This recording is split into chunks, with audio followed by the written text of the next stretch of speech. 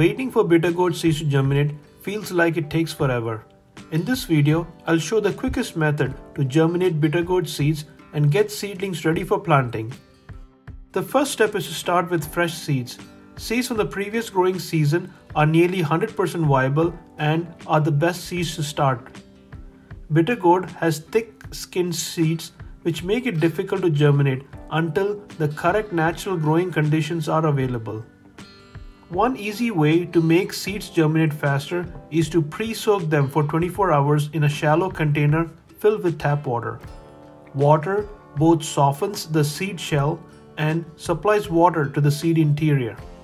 Don't soak them for longer than 24 hours because that could rot the seed. After soaking for 24 hours, you might find some seeds float and some sink. Contrary to popular belief, these floating seeds are not bad. They are floating because of their thick and light outer shell. Next, get some paper towel or clean cloth and wet it with warm water. You want to have just enough moisture so you don't drown your seeds. Lightly squeeze out the excess water until the cloth isn't dripping anymore.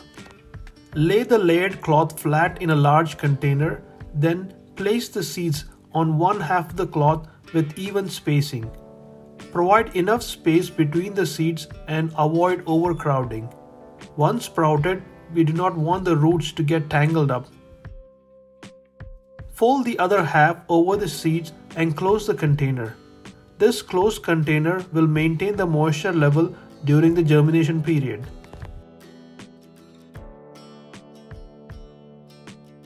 Next, keep the container in a location with temperature between 70 and 85 degrees Fahrenheit. This is where a seedling heat mat can come also handy in order to maintain a warmer temperature than you might typically have in your home.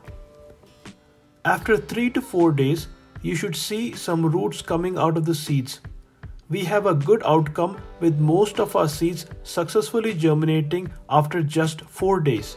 For the seeds that haven't popped yet, you can leave them in there a little longer and keep checking each day. These seeds have germinated beautifully. Without the moist cloth and the humidity of the closed container, the germination would have taken much longer. Once the seeds have popped, we'll need to put them into starter cell trays where they will be able to develop into seedlings. Use a good quality potting mix and water the seedlings as they grow.